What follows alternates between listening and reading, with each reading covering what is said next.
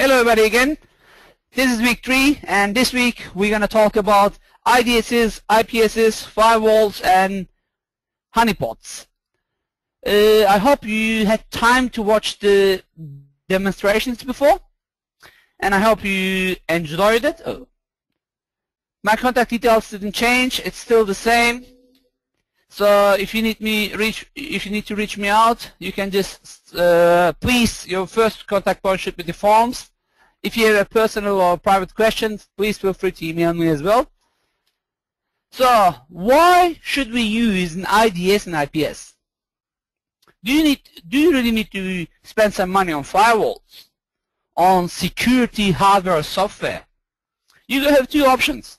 Option 1, you can just buy this security products, or option 2, you can hire this gentleman here with his gun, and I hope he can protect you from DDoSs, from sniffing attacks, from different attacks, guys.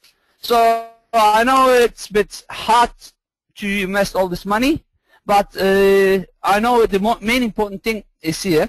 You have to sit down and do a risk analysis. A risk analysis of what is going on in the world and what is going out internally in your network. Then, based on that, you should decide if you really can afford this product or not. You saw the results last week. If you don't have proper security products, you will get probably hacked, or you will get some different attack types which will put you out of the internet, or many other different attack types. Okay, so first of all, let's understand the IDSs together.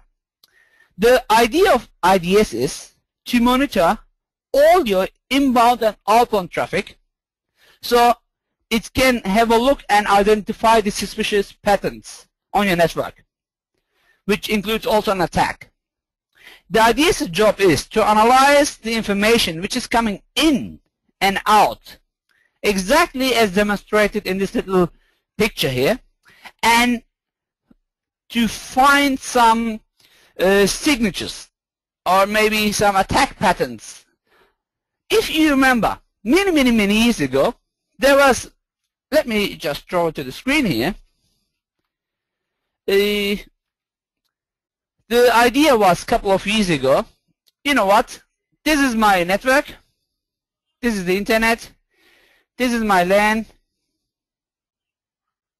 and the idea was to put one firewall here, or maybe multiple firewall, and this is your modem. But these days, do you think this kind of attack type, this type of security is enough? We all, I think, guess it's not. Why? Because these days we have port 80 open, and we know that there are many attack patterns which is using port 80. So sometimes having firewall, sometimes having antivirus is not good enough. Why? Because they use zero-day attacks, which the antivirus or your firewall is not aware. Then what you need to do is you need to check the behavior. You need to have something which can understand if something's going wrong, and that something is the IDS or IPS. What is the concept? The IDS has 6 different concepts. 1 is the architecture. 2 is your monitoring strategy. 3 is analysis type. 4 is timing. 5 is goals of intrusion detection and control issues. So why is the architecture important? Because if you place this IPS in the wrong side, then it's not good. Even if you place it in the right place and you don't monitor it good, it's still not good. You should also include the right analysis type. Let's say you don't allow any UDP connection into your network, and you monitor UDP only. Is this good? So if you open a port, any kind of port, this includes port 80, port 25, port 110, port 64312, just make the port number up. Then you should also create an analysis type to monitor this port as well. And you should have some goals. Goals of protect your network. How? While looking the attack patterns, while controlling any possible issues. So when it comes to architecture, you have two primary components. One is the host target collocation, and two is the host target separation. The host target collocation usually protects the systems that are running under their control. So this is a bit easy. Why? Everything is connected to them and it's under their control.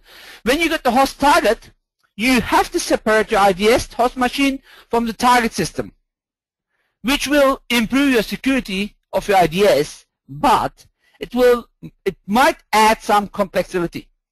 So myself, I'm certified on Palo Alto, on Astaro Sophos devices. I'm a certified trainer. I was certified for some couple of software firewalls as well, such as Microsoft TMG, which is not available anymore. I am in the advisor board of McAfee security products. I am usually in a close connection with Kaspersky products as well, but looking at all these different companies, all these vendors, they have all different way to identify their security issues. As an instructor who works with all these companies, I noticed the most important thing of the, not just IDS concept, of the whole security is monitoring strategies. What is monitoring? The term monitoring refers to an action of gathering data from a data source and passing it to analysis engine. Just think about if you went to United States of America very recently, or even in Australia, if you just went to overseas and came back, which I do nearly twice a month, they put always, as you know, the hall is always small when you first get out from the plane, and if you notice carefully, people are monitoring you. We got some people, you can easily see they're police or AFPs. Then they got some cameras which they watch us. The idea is, if they see you suspicious, to, you know, earlier block. So this is a physical security. It's not different when it's come to computer security environment as well. How is it not different? When it's come to IDS monitoring, they got, IDS has 4 different monitoring strategies. First one is the host-based monitor, which gets all the data from sources internally to a system normally at the operating system level. So it's all monitored, chained to each other. It's a bit easier to manage, easier to get information, but it has some disadvantages, such as if something gets wrong to the operating system, then your host-based monitor is going to be wrong as well.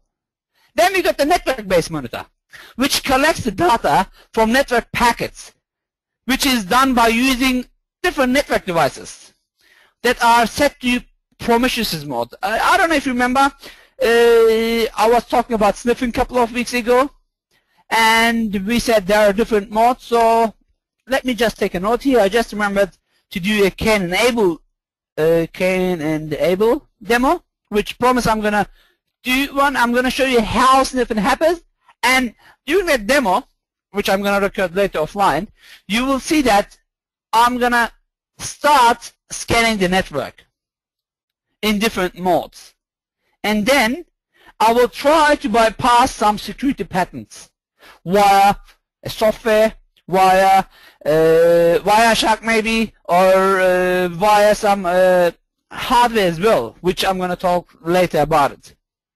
So I leave this for later. We got limited time. I don't want to speak too much about it. Then we have the application-based monitor, which gathers all the data from the application, as the name states. Then we got a target-based monitor, which you place into your target, and you monitor this as it creates its own data, and which you collect. I'm just quickly looking at the questions. why do we need IDS IPS? Can UTM will do the same? Yes, UTM is usually all in one device. Snort is a really good software where you can. I'm going to talk later about this. And when you at the moment I didn't enable you to download. As soon as I finish the class, I'm going to let you download the full slide deck, okay, where you can see that Snort is also covered in some details. And later, which I already recorded, I have some Snort rules trying to bypass the firewall. So I got a demonstration for you, which I'm going to ask you to go and download it right after this, okay? So this lecture is theory based, but I already got a firewall demonstration for you to download. So all what I have to do is after this upload it to YouTube. Probably tomorrow you can just download it and watch it, and you will see that how I'm going to use Snort or some other technologies to bypass firewalls. Okay, let's talk about the theory again, and I will come to the questions later as well. Okay, the IDS concept is usually analyzing the data. We're using the analysis to evaluate the data from symptoms of attack. It is exactly when you wake up one day, you know, let's assume you got a headache. How do you know you got a headache? Because when you have some sort of pain in your head, which is getting all your power off. So you want to do something, but you can't because you feel sick. So basically, you feel the patterns.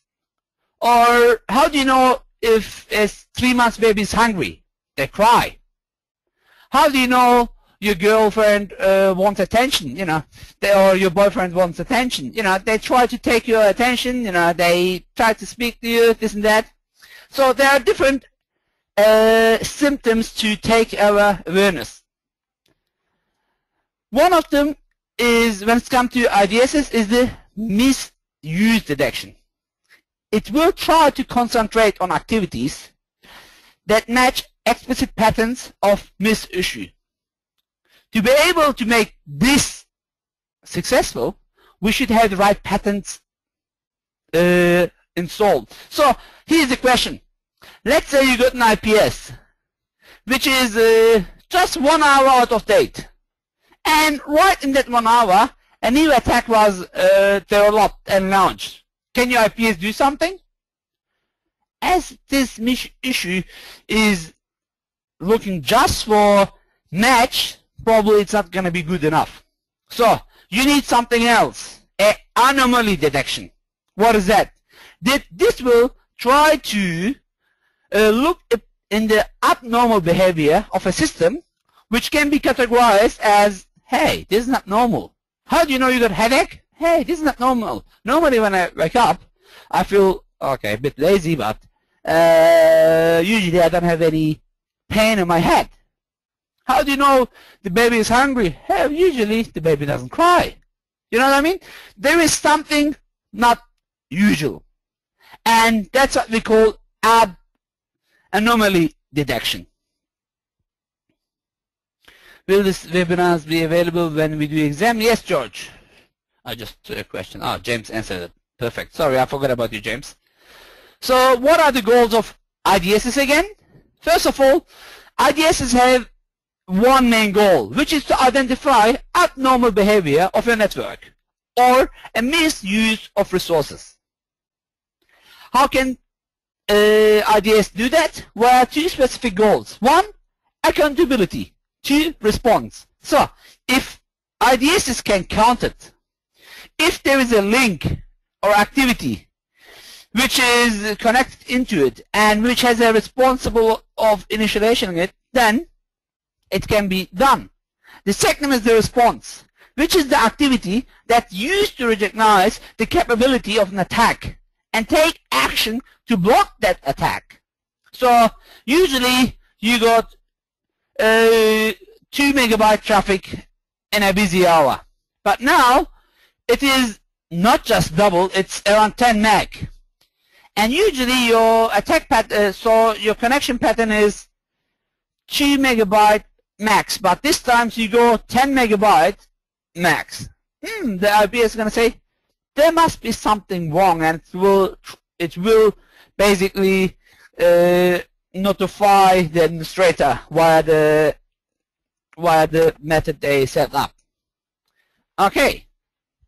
Which IDS is the correct one for your organization? When you select an IDS, you should consider the privacy level first. Of course, the price is important, but sometimes a cheap IDS maybe do something better than an expensive one. Or a cheaper one is less target, as the higher one usually is managed by bigger companies. It's been implemented by bigger companies where hackers aim more. So you should look into these variations. Do you need hardware one or software one? Do you need all-in-one? When it comes to deployment, there are other questions to consider. First of all, you're going to think about your critical assets. So you should configure your IDS right with the policies and procedures so you can protect your assets. Of course, the important thing here is you should be able also to store evidence for any kind of misbehaviors. It could be an internal guy who's trying to send some confidential data, some classified data out. This can be also detected by IDS. And another important thing is maintaining the IDS. To do that, you should be able to define the responses. You should be able to see the alert and have some sort A, automatic, B, manual way to analyze the key alert and the outcome to protect any possible attack patterns. Okay, what are the characteristics of an IDS? An IDS usually runs constantly without human supervision. Otherwise, you should hire that guy in the beginning. I don't know if you remember. And they will always look around. Think about nightclubs. They got security guards. They always walk around and look a bit strange to people. What are you doing? You know, it's their job. This is exactly what an IDS does. It will not walk around, but it will look into the packets. It will officially think about an airport again. When you have your luggage, you know, we have to put our luggages into the screening machine, where the guy is basically looking inside your luggage to see if you got anything bad, such as bomb or knife or liquid more than 100 mil. If you do, then if it's something not harmful, they take it out. And they don't let you in. If it's something harmful, probably they will arrest you. So it's the same with IDS and IPSs. They will look into the packets. The IDS will detect it. The IPS will try to prevent it. We will talk about IPSs shortly. When you start to look in the characteristics of an IDS, you should be also you should be able to easily adopt the system with the new technologies as well. It should be able, or it should be capable to work with your current environment. Let's say you use all Windows environment and you buy IDS, which is Linux based. Okay, no problem. But which only looks in Linux behaviors. Is this good for you? No, I know it was a bad example, but just an example which hopefully gives you an idea. James, do you got any questions that you can't answer? Yeah, we got a few here, most of which I can't answer. What have we got? Firstly, George is asking, what are we going to use the virtual lab for? A virtual lab? Okay, so if you build one already, so to be honest, it's my fault. I didn't remember last week I asked you to download Kenable, but I didn't record a demo. I totally skipped that. I forgot about it. So I'm gonna show you how you can use these kinds of software, okay? And what you can do is you can download Metasploit. So maybe I will do also another demo for Metasploit as well. This is in the to-do list. And I want you to try to some vulnerabilities in your environment, okay? So basically, this week it's been recorded. Half of it's been recorded, to be honest. I got a demo environment where I got some patch machine and unpatched machines, and I'm gonna show you how you can analyze these kinds of machines, okay? And to be honest, you're just gonna watch me, but do nothing. As soon as you watch it, I want you to practice the same thing, okay? So probably James, maybe we can just, not in the forms, I can just put the software names. I think I did already put it. I said please make sure you download. I remember first week we had around 13, 14 software, yep, which is in the slide deck. You can download these ones, and I want you to install them and use them. What I'm going to do is, again, I'm going to record some demos with this specific software to give you ideas how you can use it in your demo environment. Okay? Cool. Thanks, Erdal. Another question from Jeff is, could you please describe the properties of a next-generation firewall? Is this a combination of a normal firewall and an IPS/IDS? We will talk about firewalls in very soon, okay? Can I answer this question when we come to firewalls? Keep in mind, a firewall is not an IPS, or IPS is not a firewall. Yes, you might have a UTM, which is all in one.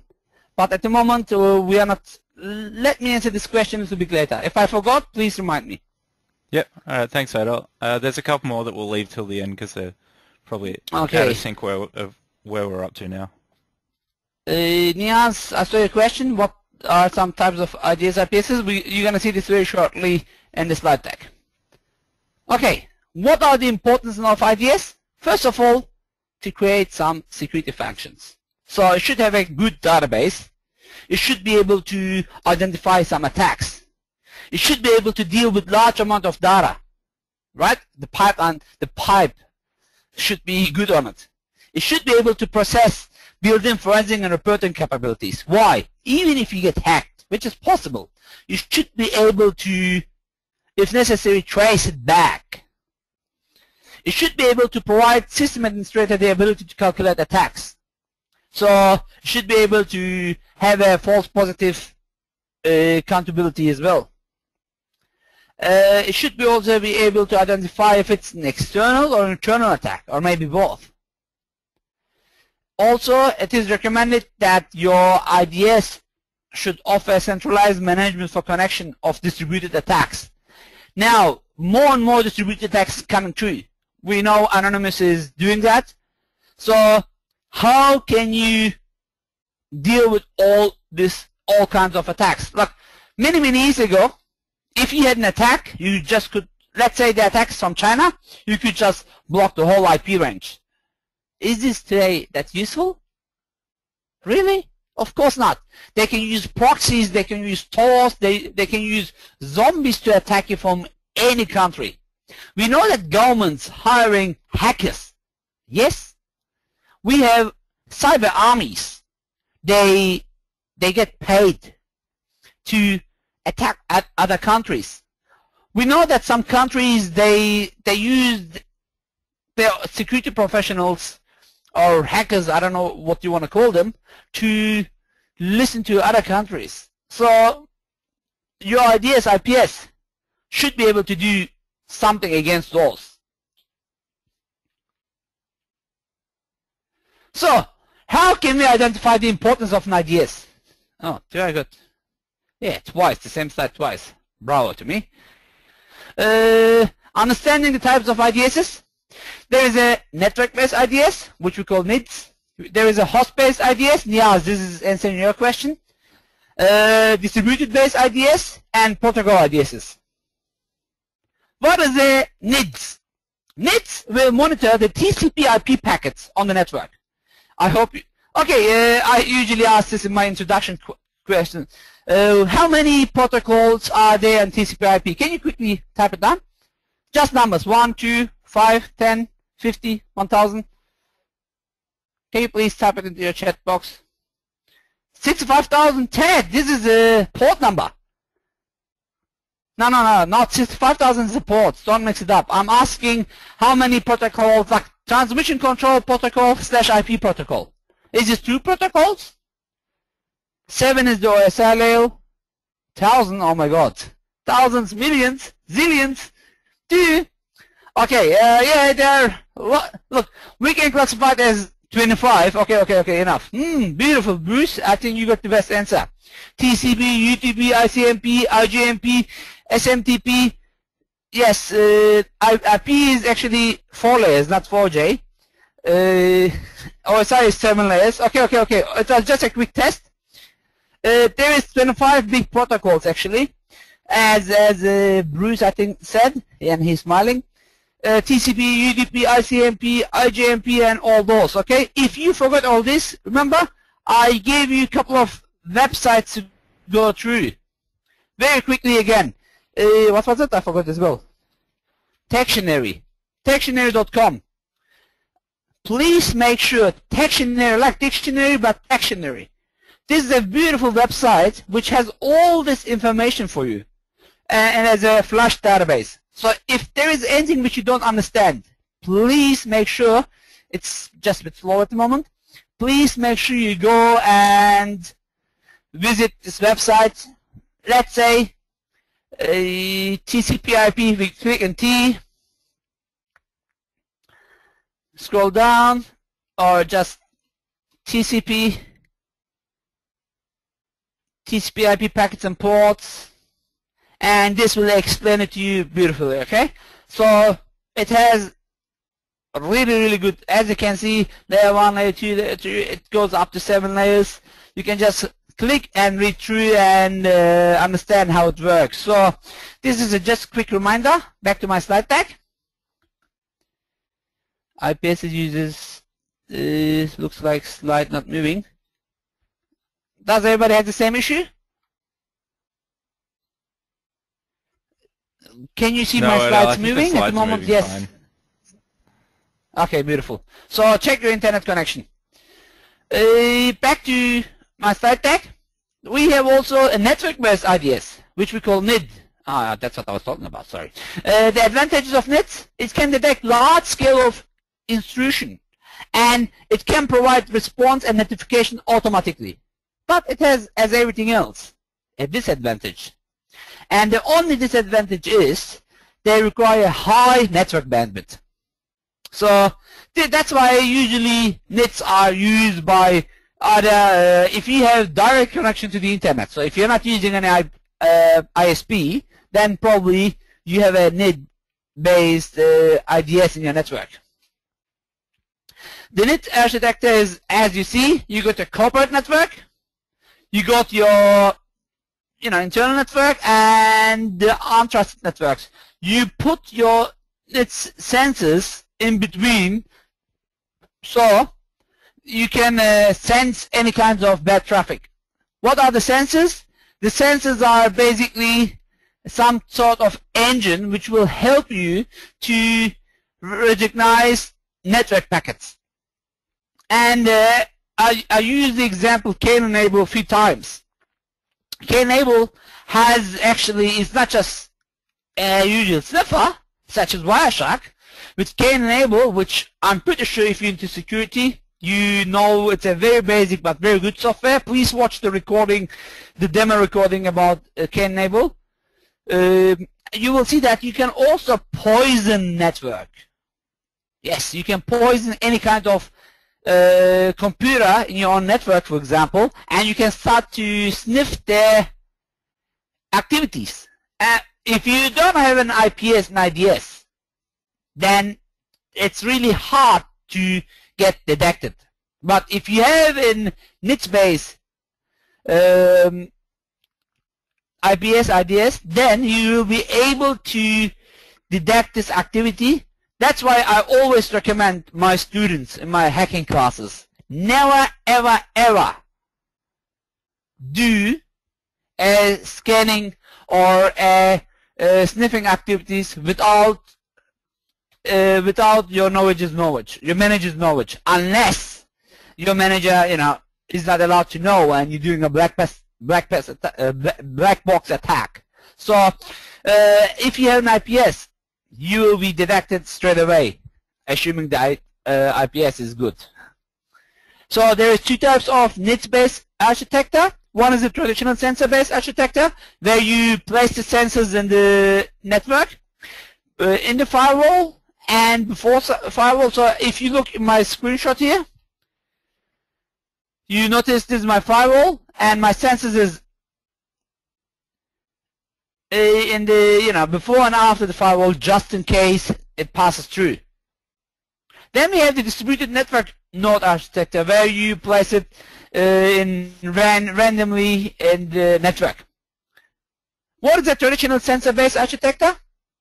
This system consists of sensor placed through the network to monitor all the segments of the network. So it has a network, let's say TCP/IP. All good. It goes through the detection engine. So the detection engine is gonna look at each and every packet. Last week, my wife told me she was apparently watching. I forgot the name. I will quickly ask her shortly. There is a TV show in Australia. I know we got many people which is not from Australia, which shows the customs, and they scan random luggages, they scan random containers, and the aim is to find either drugs or anything which is coming illegal to Australia. What happened is they can't just scan everything, right? Can you imagine Australia customs? It's huge. But with network, we can't just do samples. If you look in an old method IPSs, IDSs, firewalls, they used to also not scan everything, as everything was limited. But these days, everything has been detected. Everything goes through the detection engine. And the detection engine will keep a log of everything, so you can go back. Even if it missed something, you can go and see what's going on. If the detection engine detects something, it will create an alert. And it will send an alert straight to security officer. What is if it's 3 a.m. in the morning and the security officer is sleeping? Also to the response system. Then, the database, it will keep a track for the reports as well as a track for data forensics. So why data forensics? Data forensics will help you A, to recover if necessary, B, to help you to find the source of the attack. In a distributed node, we have our network sensors and we got our command console. The idea is same. We got the network packets which comes into the detection engine. Again, if it detects something, it goes to security officer. If not, it will go to the local response. It creates an alert. If you compare both of them, you will see that the traditional sensor-based is a bit more detailed, but the distributed network node will consist an agent which is placed on each computer in the network to control the traffic. But you should be able, you have to install this agent in every computer. If you think a network such as Fujitsu, I know they got more than 65,000 computers in one specific location. If they're going to install 65,000 traditional nodes, then antivirus, then this can be a lot. So you have to decide what kind of IDS, IPS detection method you're going to install. Erdal, where is the K-enable demo? Erdal says to watch. I didn't upload it yet, Andrew. I'm going to upload it shortly, okay? Yes, I didn't upload it yet. No problem. Network-based detection. In a network-based detection, network-based attacks are dealt before they even go to the operating system. Why? Because if you think about the OSI layer, it will be in the data link and network layer. So if there is an OS vulnerability, it will not even go up there.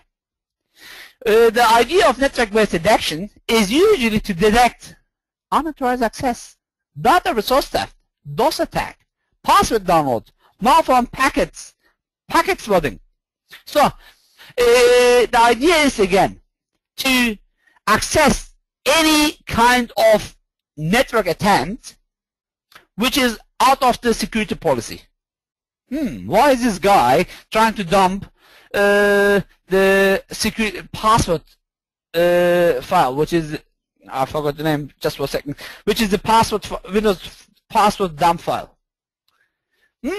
Why is this computer trying to get access on a VLAN which is not allowed to connect?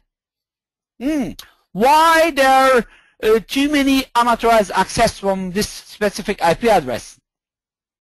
So this is just a couple of methods.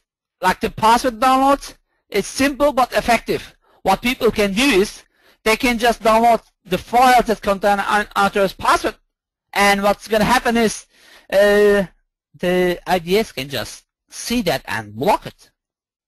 Same applies to malformed packets. If you think a couple of years ago, the hackers find a beautiful method. They create an attack, which we actually, it's not covered in this course, but it's part of CEH class, the Certified Ethical Hacking class. I'm showing you there how you can build viruses in a fragmented way. So you're gonna send packets. You're gonna build a virus, an attack, but you're not gonna send it as one packet. You're gonna send it fragmented. And as soon as it bypasses your firewall, it's going to combine and launch the attack. But the firewalls went smarter as the hackers find these kinds of attacks. They now detect each and every packet. Like Palo Alto, for example. I told you that I'm a Palo Alto certified instructor. I think I'm the only one in Australia. Or I was till very recent. I was the only certified Palo Alto instructor. And Palo Alto has a really good detection method when it comes to fragmented attacks. Why? They get every suspicious packet, analyze it in a sandbox environment. They basically extract the packet, check the behavior, and then build it back and send it to the destination. I know Sophos has something similar. So I'm going to record a demo, which is software-based. Remember I was talking first week threat analyzer? So this week you're going to watch the demo by threat analyzer. So I'm going to get a virus. I'm going to infect a computer with that virus, and you're going to see what the virus is doing in the background. How? Via the threat analyzer software. It will basically log everything, restart the computer for me, and give me a report. So please, I didn't record this. I didn't record yet that demonstration, but please watch it. It's very interesting. This is also going to show you why it's important to use sandboxes. So we're going to talk about that during our offline demo. What is a packet flooding? This is basically a dust attack technique. So they flood lots of traffic. Let's say, let me just get the name. Bruce, he's the last one who asked me a question. Bruce is walking in the street. Nobody's around. And I'm hiding behind a tree and screaming, Bruce, are you there? Bruce, are you there? Yes, beautiful. But you look behind, you don't see anybody. What will you do, Bruce? He's just typing, so panic. Why? You shouldn't panic. Okay, what will you do? You will look around. Hey, I hear someone is calling my name. If not, you will continue walking, right? I'll do it again. Bruce, are you there? You will look behind. After a few times, you will get angry. Hey, you beep. You know, beep. I beeped it out. I have to be professional. Beep. Where are you? You will continue walking. So what happened is you lost around 30 seconds of your time stopping looking around. There is an attack method very similar to this, which we call sync attack. What is sync? I'm pretty sure you all know what a three-way handshake protocol is. Okay? If you don't know what a three-way handshake protocol is, please go to dictionary and just read and learn about it. It is like, let's say, I come into a room, I see Dominic. Hi, I said, yes, thank you, Dominic. It's Sam file. Yeah, you just wanted me. Hi, Dominic. I go to Dominic, say hi. Dominic said, hi Erdal, how are you? And we shake hands. But what is if I go and say to Bruce, hi Dominic? He's going to say, oh no, it's not me, sorry, I'm not Dominic. I'm going to say, sorry. So I'm sending a sync packet saying, Dominic. If it's Dominic, he is going to send me an acknowledge packet, an ACK packet back, said, yes, I'm Dominic. Then I'm going to send him a sync packet as well saying, hi, nice to meet you, Erdal. But if I do the same thing to, yes, Jakob. If I do the same thing to Jakob, for example, hi Dominic, Jakob is going to say, no, sorry, he's going to send a finish packet and continue walking. Now, how is the flooding happening? In a computer, every time there is a sync packet coming in, the computer is going to wait for around 75 milliseconds. Okay? Can you imagine thousands of sync packet comes in because the computer has to send acknowledge packet, right? If I send thousands of sync packets and the computer is going to wait 75 minutes, thousands times 75 minutes, what's going to happen? I think you all know what's going to happen. So we should have a proper IDS in place which can detect this as well. Okay, Roberto, this is a really good question actually. Does an IDS MBD device detect CryptoLocker? Depends on the IBS, depends on the hardware vendor, to be honest. These days, a modern and up-to-date one should be able to detect that. I will come to the questions a bit later. I promised to finish today around 8:30. Let me just catch up with the slides, okay? Host-based IDS, what is that? Basically, it's going to monitor the data on the system. It will collect and analyze the data in an aggregating way. So it can only be analyzed locally or sent to a separate central analysis system. The advantages of HIDS is basically it will detect broad range of detection and it has support for large threats. There is no requirement of dedicated hardware. Excuse me. And the maintenance is difficult to the distributed agents. That's a disadvantage. Why? Because you have many distributed agents. But it is really good in terms of abuse of privileges attack. And it is really good on accessing the critical data that runs in a website, database, proposal information, and so on. So it has good critical data and modification methods. And it, in terms of changing the security configuration, it will be able to detect any kind of action while it is installed locally. Now, I can see there are many questions on network-based IDS versus host-based IDS. And promise I'm going to ask you a question on week 5 based on this. So if you're listening to this later offline, please make sure you read this slide well, because promise I'm going to ask a question from this specific slide. Okay? Network-based IDSs uses information obtained from a system, usually a single host, where a host-based uses information gained from a total section of network. Well, don't get confused. Host-based is getting from a total section of the network, where a network-based it is getting from a single host. Network-based is more adaptable with version of system, where host-based is less adaptable. Network-based is complex, it's easy, requires less training, where host-based is complex, which requires training. Network-based IDSs scans local machine registry, where host-based uses LAN bandwidth. Network-based IDS is better for detecting inbound attacks, where host-based is better for detecting outbound attacks. That's why people buy these days all at once, or they place an NID and HID in different computers, but they control it from one location. And this is the ideal scenario, if you ask me. Hey Erdal, we've got a few questions just asking if that's the right way around of the headings there. Is host-based, just to clarify, is host-based where the software is installed on a host, or is that network-based? Yeah. So unless EC Council put it wrong in, yes, and I'm pretty sure that's what it is. All right, cool. Hold on, I'm just thinking. Yeah. So and how does that also network-based IDS scan local machine registry?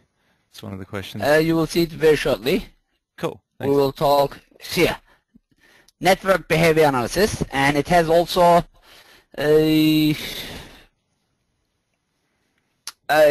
probably I removed it from the slide deck, but it has some mechanisms. Okay, so like network, not this one. Sorry, we were here. It has some mechanisms and sensors which is connected to different databases, which works with different like antivirus database, hits database, so it collects all this information and looks into specific packets to define. Oops, sorry. Better now. New headset. Thank you to James. He just sent me a new headset. So I just pressed the button while I'm moving around. Yeah. So it has some mechanisms. What I can do is I don't have a, to be honest, I don't have a good IDS which I can demonstrate. I got a Sophos firewall installed in my home system, which I can show you. Tony, are you there? Tony, actually, he's a Sophos expert. Yes, you know what we can do with Tony? What we can just use. Sounds incorrect, Jacob. I will double check this for you as well. This week we're gonna record something with Tony for you, okay? Just to prove that I'm right. Just wait a demo. Tony, what we're gonna do is together. I'm gonna launch an attack against the Sophos device that you gave me, which is connected here, and I'm gonna show you how it works, okay? I'm going to show you. Please watch a recording, which I'm going to do a demo for you during this week. Please don't expect it early. Not expect it early next week, as I got some exams Monday. Okay. As soon as the exam is over, promise I'm going to get a couple of extra, which is not part of this course, couple of extra demonstrations for you to give you an idea.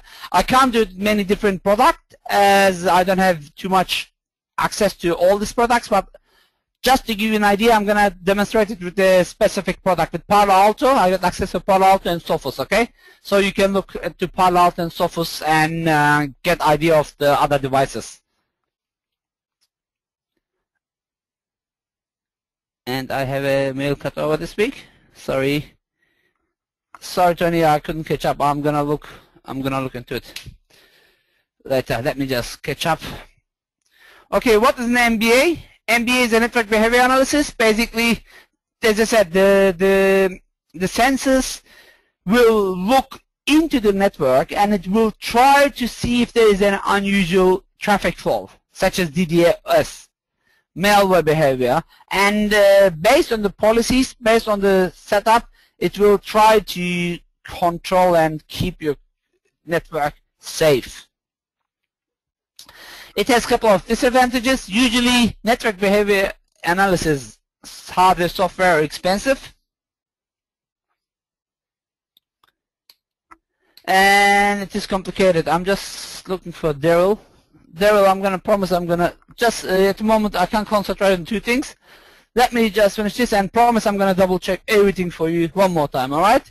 So I'm taking all these questions offline. Jacob. Daryl, and promise I'm gonna triple check for you. Not double, triple check from different sources, okay? I'm gonna up my SISP and my other EC Council and even send materials for you double check. I might be wrong. I'm a human. If I'm wrong, I'm gonna do a recording straight away saying this is the correct thing. If not, basically I'm not gonna post anything. Deal? Daryl, Jacob, deal? I assume you say yes. Cool. Perfect. What is true false? Now think about your home alarm or your work alarm. Let's say you are the responsible person. 3 a.m. your phone rings. It says, hey, you know what? Your alarm is on. What will you do? If you are the responsible person, you have to drive there and double check. You go there, you look, hey, there is nothing. False alarm. You drive back, you go back to sleep. 5 minutes later, the alarm goes on again. You said, you know what? There might be something. You might drive back. I'm not saying you will. You might drive back, you look at it. Nothing there. I bet third time you will not, you come back home, you go back to sleep, it's now 6:30 a.m., the alarm goes on again, it's Saturday, not during the week, you will probably ignore it. Why? Because it was a false alarm. But this time, what hackers done is they actually activated the attack 3 times, so to take you off. There are different attack types like this as well, which we call true false positive attack. So they send the false attacks. The second you start to ignore it, they will send the actual attack. So what is this true false or positive negative alarms? True positive is an alarm which generate and present condition which says, you know what, there is an alarm, yes, it's true, and it's positive. True negative is basically an alarm is generated, a present condition should be alarmed. False positive is an alarm was not generated, there is no condition present to warrant the alarm, so basically it's wrong and it's not even a virus, who cares, just ignore. False negative is an alarm was not generated and a presented condition should be alarmed. Basically the third attack, remember? I said first 2 times you went there, there was nothing. Third time, it's a false negative alarm. So even the alarm was not generated because you turned it off. So alarm was not generated and the condition is real. So not generated alarm but presented the condition.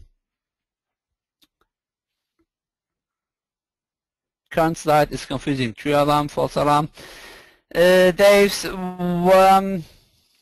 that's just definition. Definitions. I don't know how can I explain it to you differently. F5 at the perimeter and McAfee on host hole. Yeah, true. Yeah, they look a little funny to me too. I'll tell you what, we'll put up the proper definitions on the site tomorrow. We'll get them rewritten in English. I get.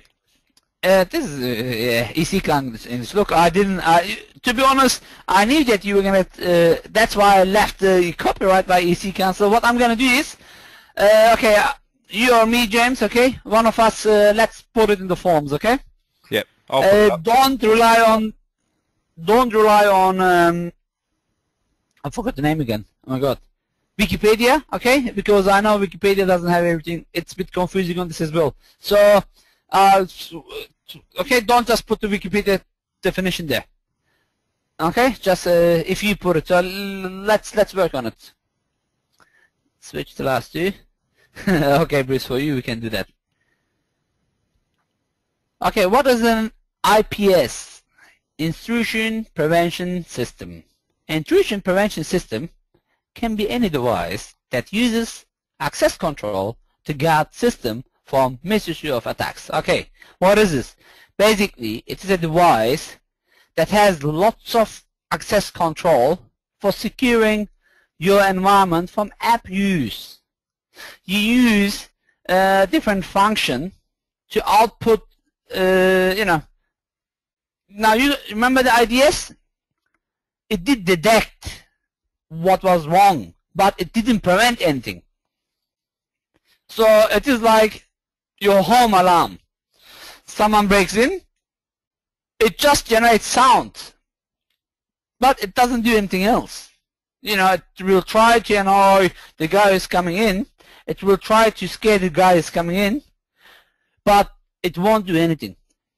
Let's think you generate electric shock. As soon as someone touches your, let's say the alarm goes on, and someone is trying to touch your safe, and you remotely start the electroshock.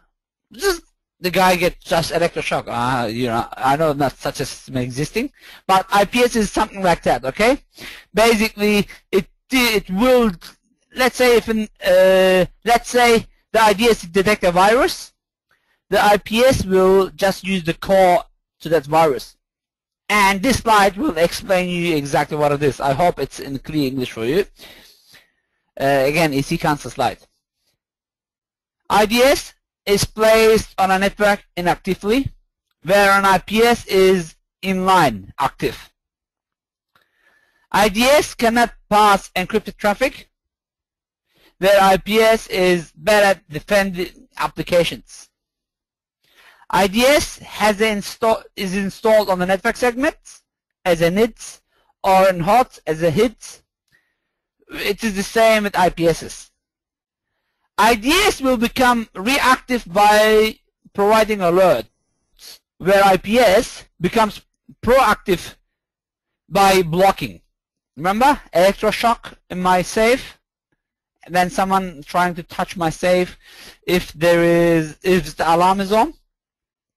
So it's coming proactive. IDS is ideal for identifying hacking attacks. IPS is ideal for blocking these kinds of distractions. Okay?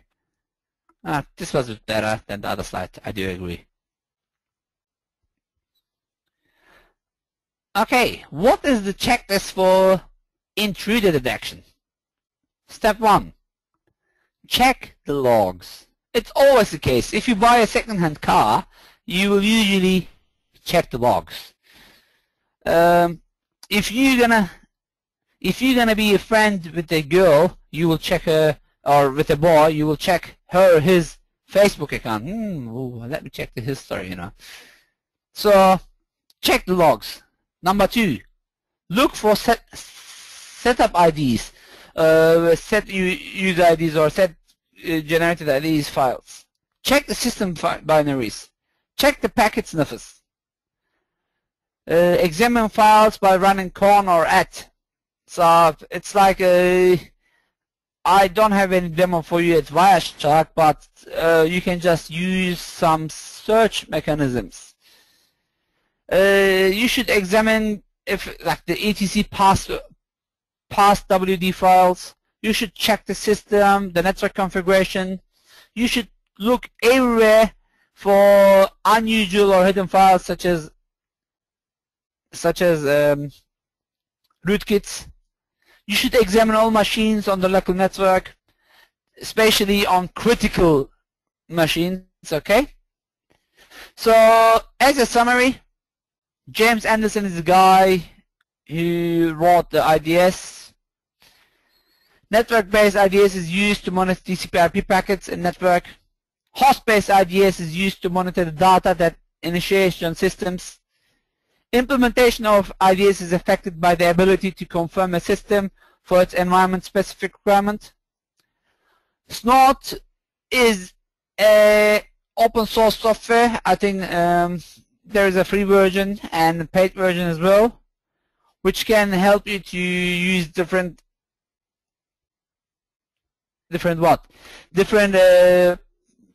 packet sniffing and works as Logger. And I know many commercial firewall brands or IDS IPS brands using Snort for rule check, for creating rules. And there are different formats for managing different sensors. Okay. Any questions? Melissa's question here. For example, we're given download links for another. Erdal, I've got a statement from David saying, look everywhere for unusual or hidden files. That's got to be tough. Now, I don't remember the term for it, but there's a good tool you can use, or a lot of good tools. I think it's called, is it baseline monitoring, or where you can get it before? Yeah, the MBA, for example, we talked about the Microsoft Baseline Analyzer, okay, which is the free one. Remember a couple of weeks ago, we have some software which will do this for you. You don't have to do that. That's usually your antivirus's job. Okay, so look, this guys, I'm just doing testing for this at the moment. Semana. What it does, it works with a couple of different antivirus databases.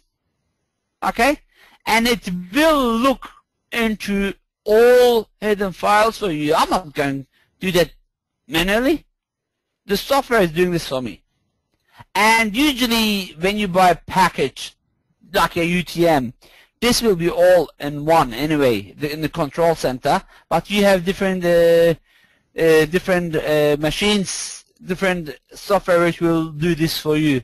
Okay, so as you can see, it is, looking to every files, and it will try to identify if everything is wrong. And as I said, the threat analyzer software, please watch the demo which I am about. So threat analyzer, it's really, really good software for you, where threat analyzer, I spelled it wrong, I know that. Let me just, give me 1 second.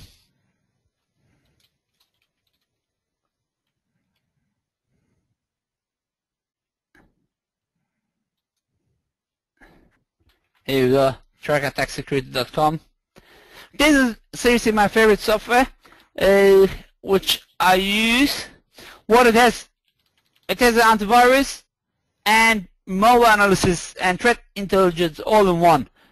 It will, look, to be honest, I don't use the Viper antivirus, okay? But the threat analyzer here, so please watch the demo. You're going to see how I analyze. So it is working like an IDS, okay? Which basically analyzes the behavior of that's the software, which has a dynamic malware analysis system for you via Sandbox. So please, I'm going to record this demo for you, and you can watch it, okay? Or if you don't want to wait for me, you can just request a demo for me as well. But I didn't record it yet, but I use every couple of weeks. I check my machine via the software to see if something's going wrong or not. So there are many tools which will help you to do that. Any other questions? Yep, I'll just read out one more for now, and we'll get to any others at the end.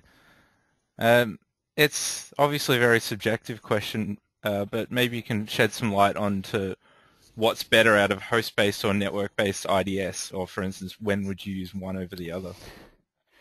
If you look here, okay, this is actually the answer of that. To be honest, if possible, use both of it.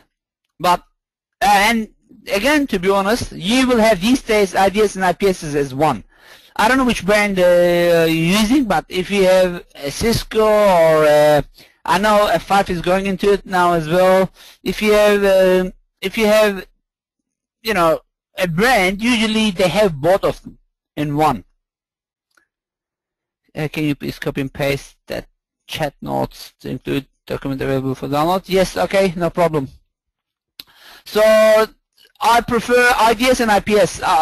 IDS without IPS is not good. Why? It will detect but do nothing. So is this good? No. It's like alarm in your home. Yeah? You know someone in your house. You are like, let's say I'm in Germany in holiday, okay, to see my family. And my phone is ringing. I say, okay, it's an alarm. Oh, so what can I do? Nothing. As IPS, what I do is I put host monitoring. Basically, the phone rings also in the police station or in a security guard, which I send a security guard. Yes, I know it costs extra, but I say IDS is not good with without IPS. IPS can't do anything if it doesn't detect the attack. Does it make sense? Yep, works for me. Okay, he said thanks as well. Is there a good free IPS? Yes, there is a couple of free firewalls as well. Tony Hodge is here. Is still Astara free for internal for Sophos? Is it still free for home usage? Yes, free for home. Beautiful. As Robert said, you can use Astara or Sophos. You can use up to 10 IP addresses free. So Sophos.com or was it Sophos.com? Yes, you can just basically download. I will put them in the form where you can just download. What you can do is you can just get a virtual machine, okay? And you can just direct all your modem network to that virtual machine, which is basically going to work as a firewall for you, okay? As IPS IDS for you. Maybe Tony. Okay, what we can do is with Tony during the week. I know him very well. He's an expert at Sophos products. Okay, we will do a demo together, and I will show you how you can download and install that. Okay, Sophos.com, beautiful. He already put it there. Can I copy from here? Yeah. James, you got it. Beautiful. James got it for you. He will just copy and put it to actually Robert put it, not Tony. Doesn't matter. It's all good. Yeah, it's here. I can copy it as well. No, I can't. I don't know how to do it. Okay, I'll leave it to James. Any other questions? Not just for now. Any others will do it at the end. How's the class going? Good? Everybody happy? Beautiful. No drop out, which means good to me. Beautiful. Buneo. Thank you, James. James Roger, not James. Okay, what is a firewall? Okay, I explain always firewall as, hey, guys, did you ever cook spaghetti or noodles? I normally watch the recordings and decide to join online, but I just woke up. Yeah, what time is it there? Oh, beautiful. That's me enjoying it. Yeah, there are many firewalls. We're gonna put the links for you. To be honest, at the moment I'm so concentrated. There are so many. Probably as soon as I stop the recording, I will remember a few names for you. If not, I can. Please watch my Google. How many people did watch the Google hacking demo? Google hacking demo. So basically, that's how you find your stuff. Andrew J, I'm not surprised that you watched it. You're one of the good students.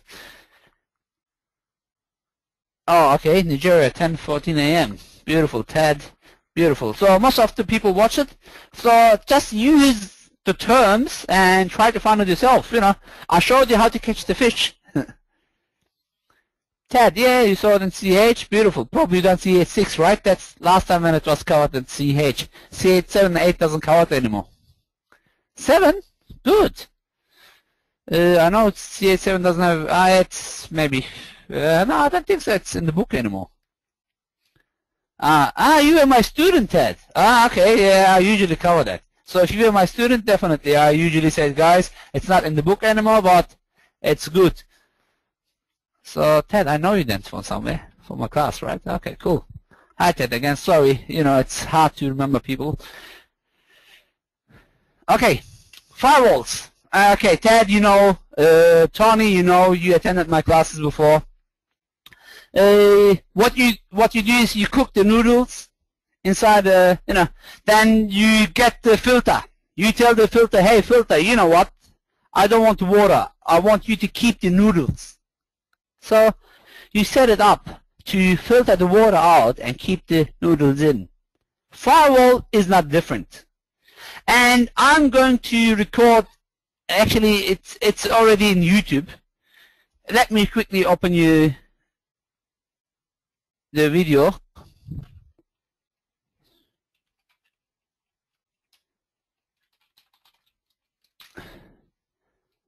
Okay. Where is off the net? That's the URL here. Please watch this video. Alright. Let me stop it for you. This is a beautiful video, especially for new starters. Okay? It is a video which shows you how the internet works, how a firewall works, how SMTP traffic or how HTTP traffic happens, how collisions happens. So as Ted says there, it's an excellent video. It used to be free. It's not free anymore. So it's not free here. It's not free here, but you know how to find it for free, okay? You know how to find it for free and watch it. It is really excellent video. At the movie, actually it's still free, I think. Yeah, you can go and watch it from here. As you can see, and you can see they got quite the traffic. So please watch this video. You will enjoy it. You will love it. If you advance, don't worry. There's nothing for you there. So firewall is a combination of a hardware and software, or just could be hardware or just could be software, which permits, denies, encrypt, or proxy all the computer traffic between different domains. The idea of a firewall is to monitor the traffic and help it to access or block the information. Okay? It has lots of features, and the most important feature is, for me, logging. And if you're using, like, I got a Windows Firewall, for example, in my computer installed. Then I have a Sturt via Tony Hodge. H. Tony, you're going to give me discount next time. Windows Firewall, even though I got a hardware firewall installed in my network, this, many people doesn't like Windows Firewall, but to be honest, it's doing the job. Why? I can always go allow or block traffic. This is default. If I need to change settings, I can just go to the apps and I can allow or disallow traffic. Okay? There are really enough free firewall software for you available where you can go and download and set it up. The job of the firewall is, firewalls, I call it like, look, I got a dog, beautiful little dog, Chihuahua, okay?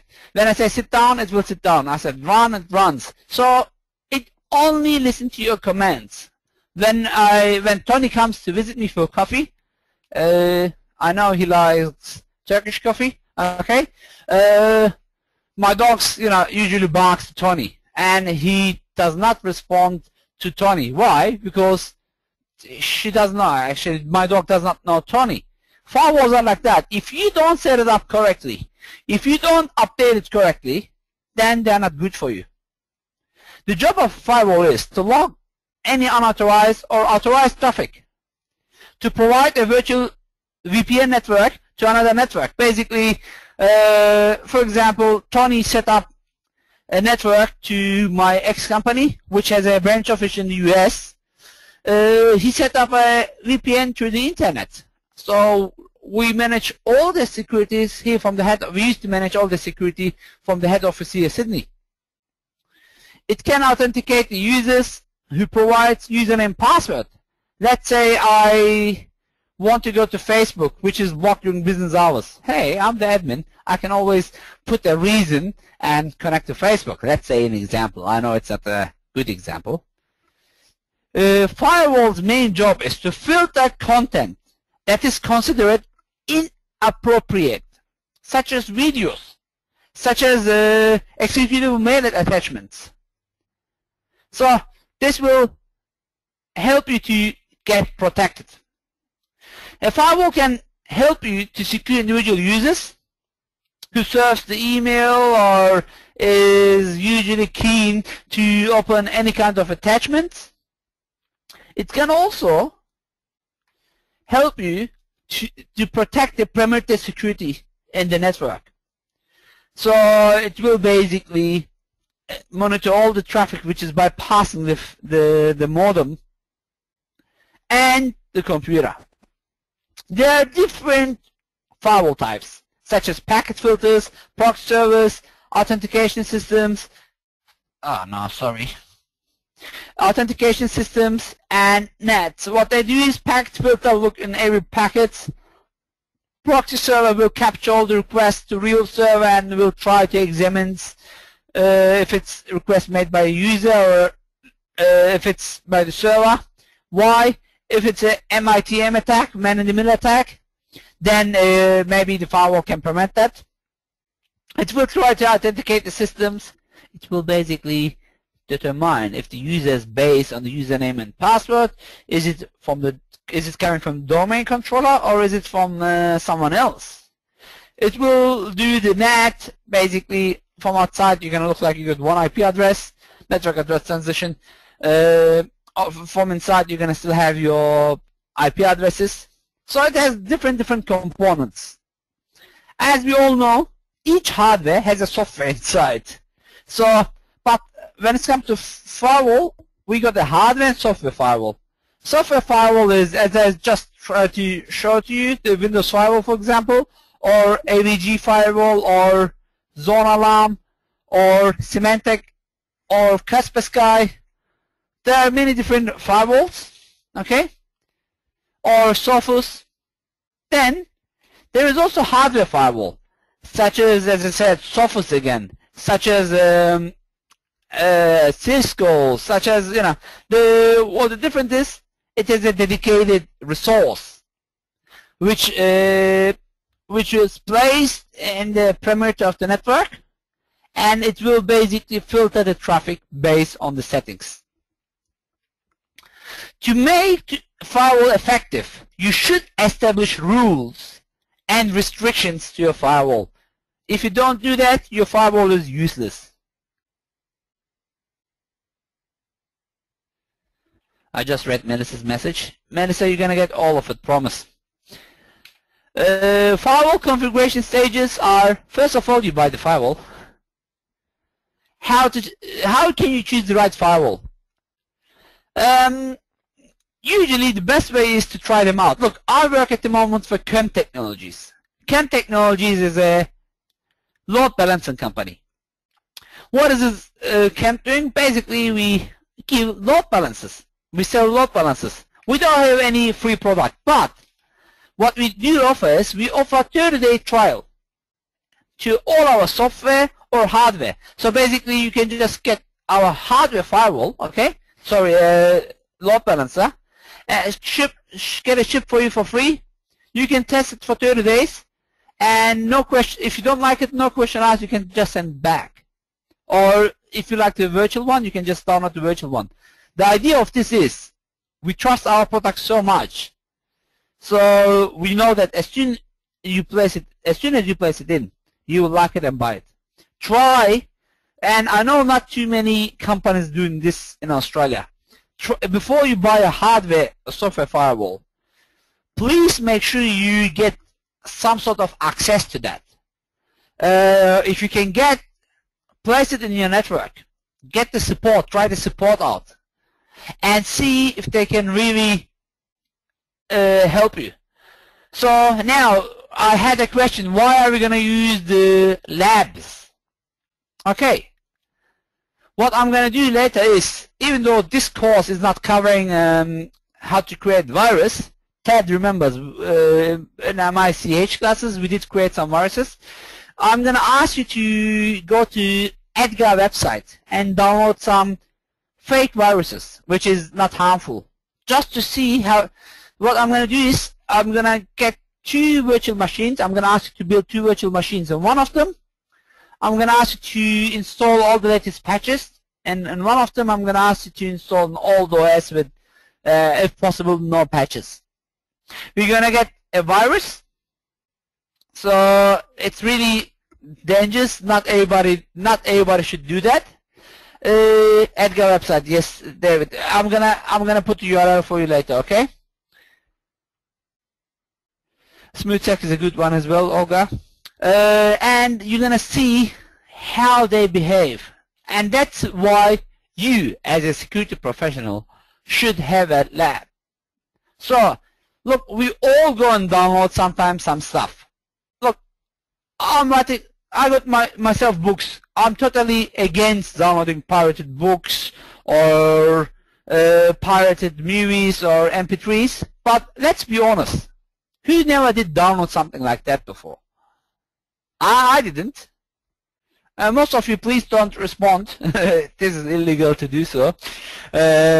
Please, you know, I'm pretty sure this is a good class. All that 4,500 people who signed up to this class is great. We are great people.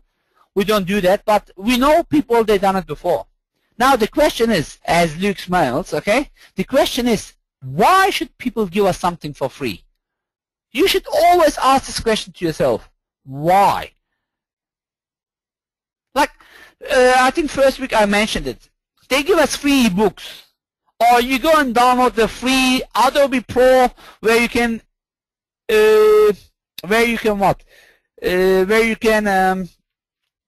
enable, edit a PDF.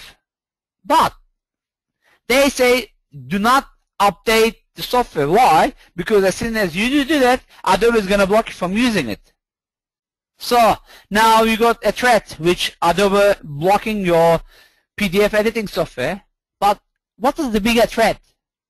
The guys, they created this crack for you and give it to you for free.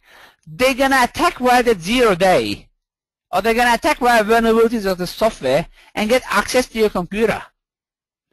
Again, first week I asked you to read an article in my blog, which is Hacking with Colors. How Turkish government was hacked. They had all the security system in place, but hey, one of the employees did install pirated software. And guess what? What can your firewall do if there is a rootkit and your firewall has been bypassed? Nothing. That's why it's important to implement also the right firewall topology, as well as placing the system topology in the right place, as well as, that's what I was trying to say, auditing your network activities so you can block this kind of attacks.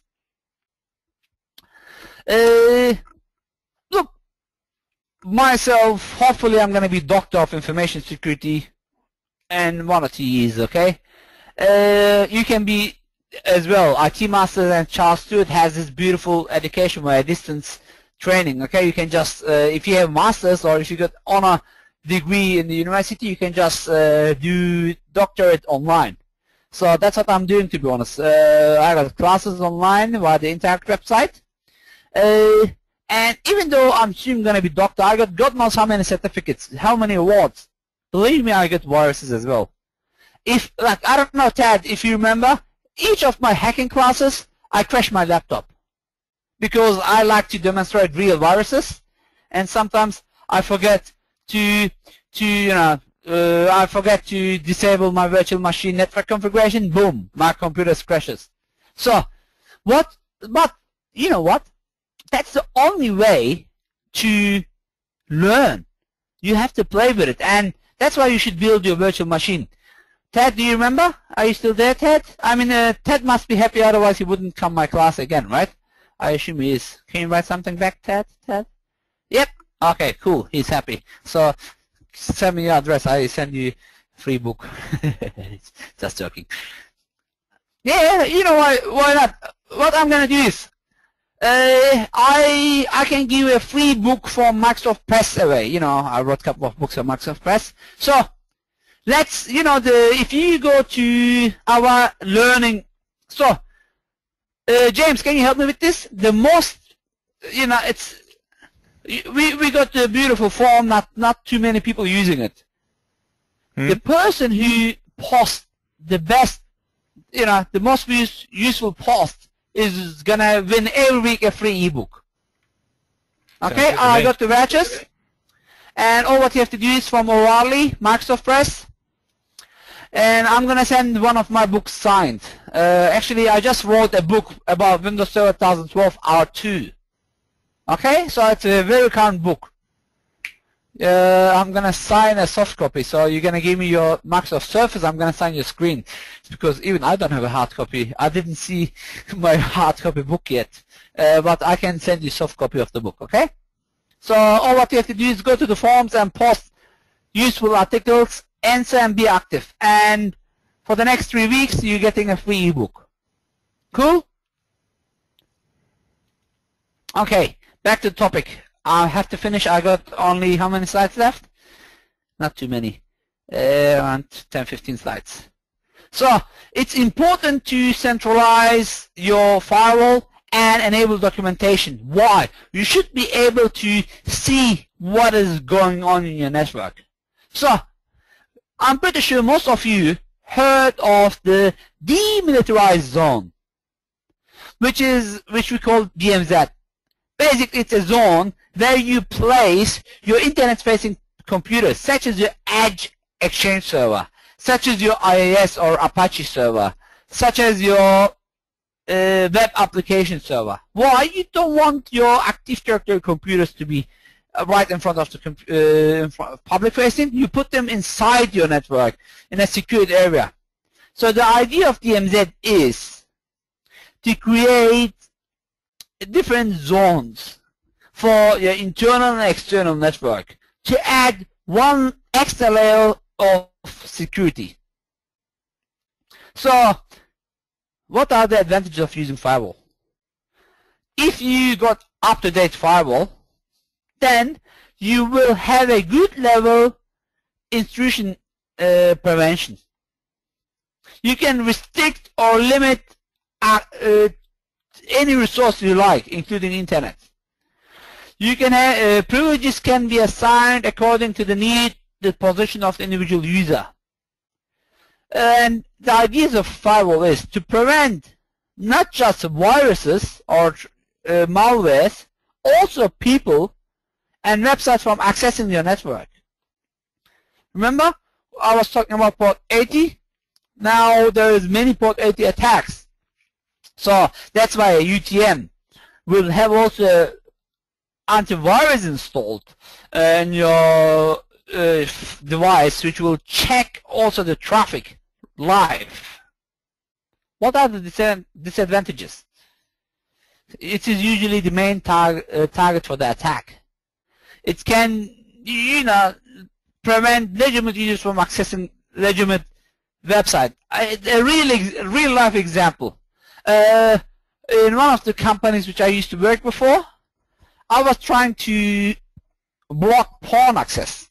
Okay? So if you're in IT, you know this is not rude. This is very common. And there is a term which is used apparently in porn, which I don't know, which is called ebony, which is basically colorful, porn. So what I've done is I blocked the word ebony from the firewall. And I put a special rule. As soon as someone types this, it should send me an email and it should log the IP address. Once it happens, I was at work, I looked, oh my god, this IP address. I checked the DHCP server. Oh, it was my boss's room. I thought someone else. It was a female. I went straight to her room. I thought there was someone using the computer because her computer wasn't fully monitored. She was able to go to any website she likes, except that word ebony. I went to her room. Oh, it was her. I said, oh, sorry. I closed the door. She called me, Erdal, come in.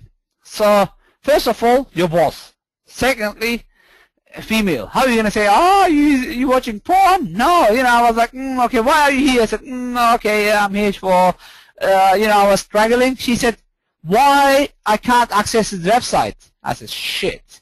Oh, excuse my language. Sorry, I didn't use this word. I said, oh, no, I'm in trouble. I said, what the website? I'm losing my job. She showed me. I'm trying to buy that Tefal Ebony cookware. I can't. It's blocked. I was, whew. Then I laughed, and explained the whole situation. So sometimes firewalls are not smart enough to look if it's a cookware or something else. You know what I mean? So, but most of the time, firewall is. I hope you like the story. It's real. Sometimes it's good to to have it. Sometimes it's not smart enough. So a firewall does not protect against insider attacks. Snowden, Mr. Ed Snowden is a very good example.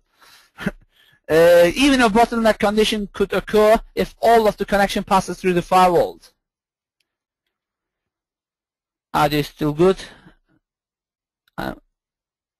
Patchy. So some of you said audio is good, some of you is bad. To be honest, probably it's something else. I don't know. Okay, how can we bypass firewalls? You're gonna watch the demos. Okay, I use a couple of tools such as firewalking. What is firewalking? Firewalking is a technique which we use to get information about the remote network, and I will try to see while using firewalking if there is any firewall. How can I know that? While scanning the network, trying to get the MAC address, trying to see if my packets are dropping off. So you're gonna please watch the recording. I didn't upload it yet. I didn't upload it for a reason. Why? I wanted to cover the theory first, so you understand what I'm doing. Please see how I grab the banners. Basically, I'm trying to understand what kind of firewalls being used, and then I can bypass it via exploit DB database. As soon as I identify and notice that it's not up to date, maybe I can bypass it. Maybe I can ask an insider to place a backdoor Trojan, which I can bypass through. As I said, firewalls has limitations. Like, not every firewall is capable to stop any kind of virus attack. Startnext was a beautiful example.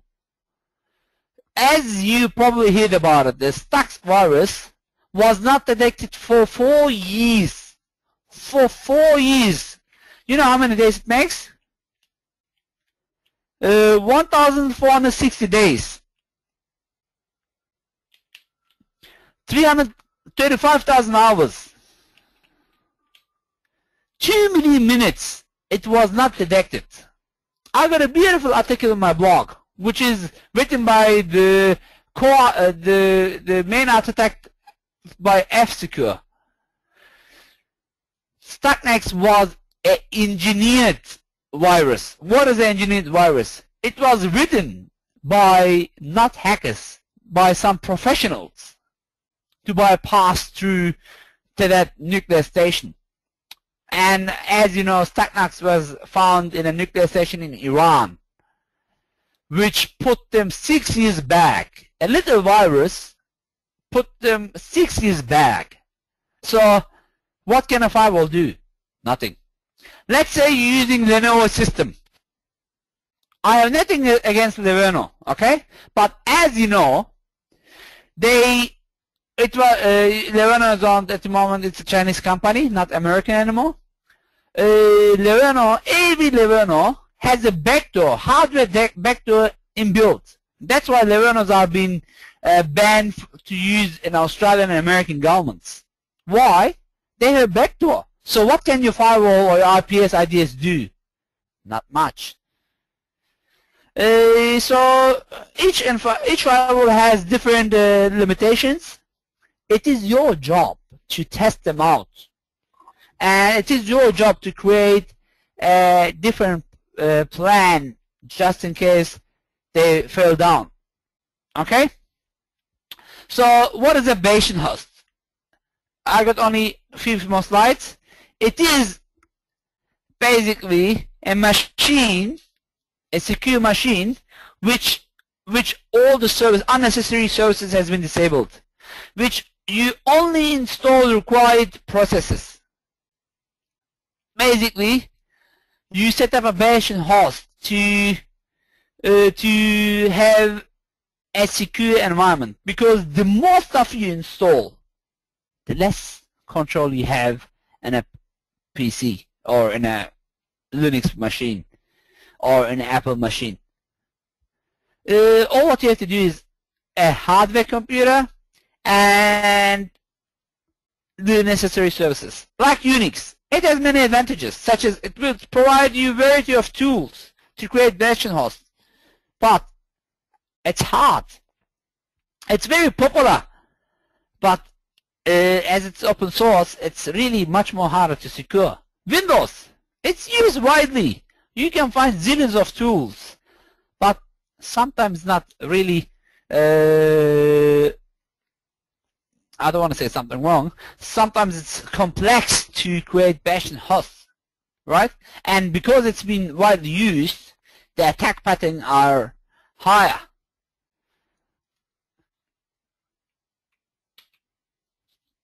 What is a honeypot?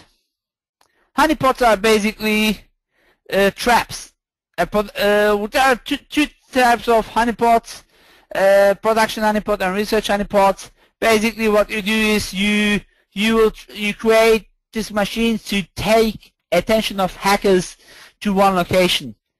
Research honeypots are there, for example, you will create these kinds of honeypots to allow an attacker to attack, so you can collect some information.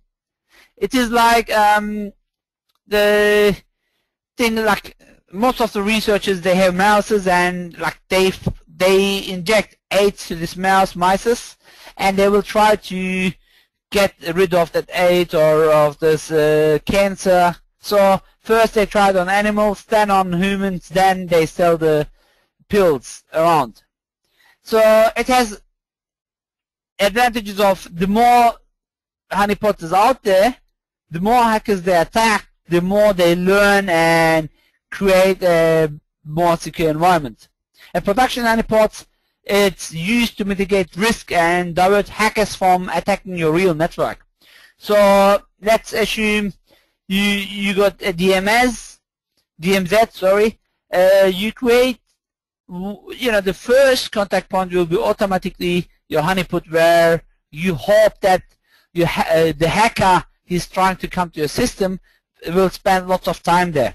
The idea for honeypot is to prevent your network to get attacked, and the more the hacker spends time there, the higher chance you got to detect this attack and respond against this attack. You can create honeypots at home.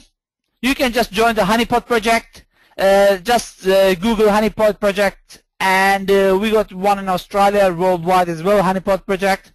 All what you have to do is have a common security tools, little big basic programming language, and if I will also show you in a demo how you build honeypots, okay? It's very easy, so please watch the demo video. I'm not going to go into details, but I'm going to show you how you can be part of a honeypot project, which will help you to man-trap or jailed or use port monitoring. The advantages of honeypot is usually it will collect less amount of data but high value. It will reduce the false positive. It will catch new attacks, reduces the false negative, and it is easy. The disadvantages is you need to know to understand the attack patterns. Fingerprinting will give away that you're using honeypot. I know like Symantec has a commercial honeypot project, and it's high because as soon as the hack is not using honeypot, they can just use higher resources to reach and attack you. I'm gonna create a demo video for you which shows you how you can build a honeypot or honeynet. Okay, it's very easy. It is basically a mechanism to, as I said, to prevent attacks, to detect attacks, and it will give you the ability to respond to attacks. So my contact details are still same. If you have any questions, please use the forums, learn.itmasters.edu.au. Otherwise, use this contact method to reach me out. Please watch the demos, like the Google hacking demo. Please watch the demo, how to detect a firewall, how can you bypass a firewall, and honeypot demo. I did not upload this yet. Okay, it is nearly 9 p.m. here in Australia, so I'm gonna start to upload a little bit later tonight actually, and it should be ready tomorrow. If not, it's wrong. If not tomorrow, it will be definitely up and running for you. Okay, so please watch it. You will not just see the front end, you will see also the back end of the recording. So because seriously, I wanted to do some demos tonight, but to be honest, we had too much theory to cover. Do we get any questions? Yep, we've got some questions from throughout the night. Okay. Erdal, my alarm clock. All right. Okay, I finished. 10 minutes late. Sorry. It says, where in the network is the best place to put a honeypot? Probably in the ENSA area. That's, I assume, answers the question. Once I built the honeypot, I didn't record a video yet for that. Okay. Once I build, I know it was here, but not honeypot. But I promised to show you how to build honeypot. I'm gonna explain you. I will give you some ideas there as well. Okay. But I will place it in a DMZ area. Any other question? Thanks. Yep. Thank you. Jacob asked much earlier in the night. Is a SYN sweep sneakier than ICMP? ICMP can be easily blocked. You can, probably each traditional firewall will block ICMP traffic. Sync, you can't just block it because TCP requires sync and ACK. I do agree. Yes, it is sneakier. Cool. What do we got? John asked earlier on, I don't understand this myself, is sampling used to scale NIDs, an IDS, to a manageable scale? Yes, it can be used. I know big security organization, they use sampling. What they do is basically they collect the samples and they try to create security mechanism based on the samples. Cool. Thanks. I'll just grab one more. Why place your IPS sensor before a firewall rather than after? Okay, I'm pretty sure you're talking about this slide here. Let me just find it.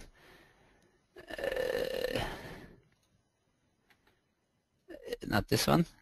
Here. So look, firewall and IPS usually, you can combine them.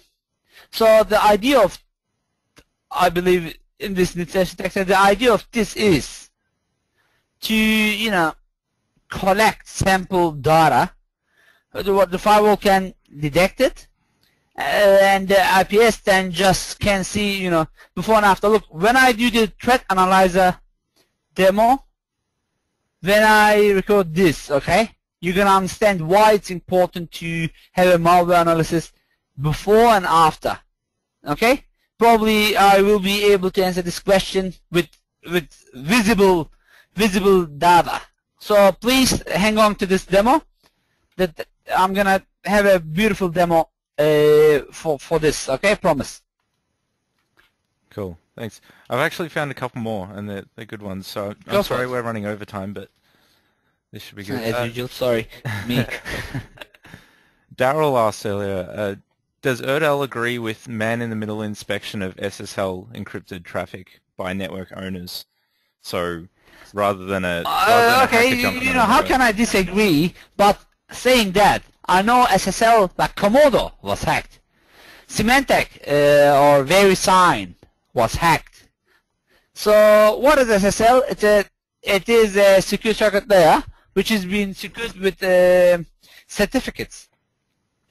So knowing that RSA was hacked, knowing Komodo, GoDaddy, all these security providers were hacked, is this really the most trustable way? Please answer your own question. Does it make sense what I'm trying to say? Yeah.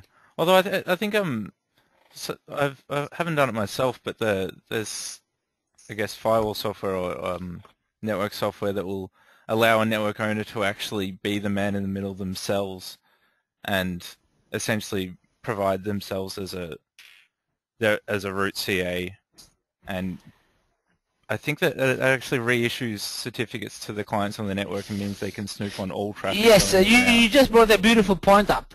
Like I used to deliver CA classes as well. usually the issue CA, even with Microsoft or any other, what they do is as soon as you create your CA, please make sure you shut down the root server, you plug it out of the network, and you put it inside the safe. I'm not kidding. That's a security recommendation. Why? Because nobody can create then more certificates from the root. That's why we use PKIs instead of CAs. Because PKIs are public, you don't want people to come inside your network to do the transactions. So these kinds of security recommendations do exist. By the way, while I'm saying that, I just noticed, look, under my C user downloads, the CA setup was being detected as a Trojan. So if you download Kennable, sorry, out of topic, it is not a virus, okay? It is usually a password hacking or sniffing tool. So it is a false positive, false negative actually, false positive. Yeah, it's not a virus, but it can be dangerous if you don't know how you're using it. Just to let you know, I just find this as a virus, as there. So if you download it, it's not a virus, okay? And never download it in a host machine. Download always in a test machine. Any other questions which I missed? I can see you answered most of them. Yep. Just all one last of them, actually, not most. Okay. Why would you choose to use an IDS instead of an IPS? I think I answered this question. I wouldn't use an IPS without an IDS. Why? One is detection, the other one is prevention. It's like, two brothers which you can't separate. Doesn't an IPS do both? No, one is prevention, one is detection. But UTMs, they do both. You know what I mean? Usually these days nobody buys. They separate it. Why? They don't want to. They have distributed, but the control center is still one. All right.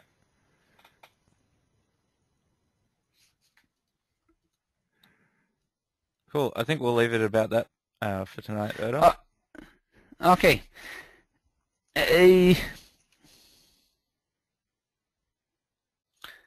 James, just regarding Melissa Kodzo question. Yep. You know that we can only distribute the sessions that we cover. EC Council give us only rights to distribute the PDFs that we cover online.